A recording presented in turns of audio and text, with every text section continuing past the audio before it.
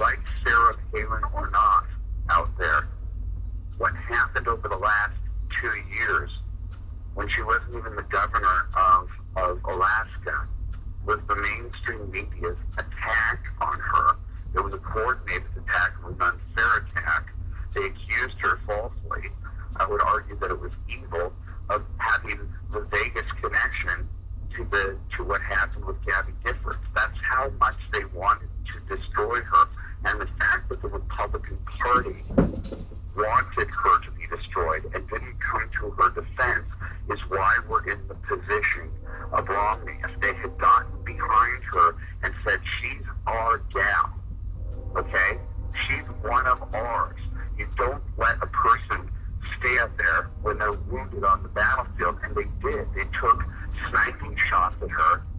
She fell down, and the only person that came and pulled her off the field were, I don't know, Alan Dershowitz, a liberal.